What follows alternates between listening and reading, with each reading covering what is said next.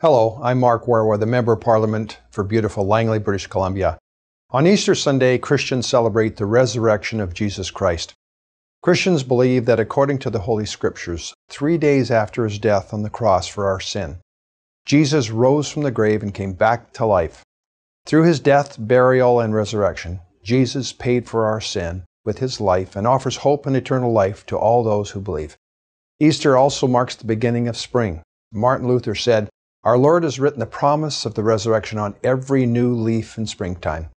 May the gift of hope be yours today. My wife Diane and I wish you and yours a happy Easter.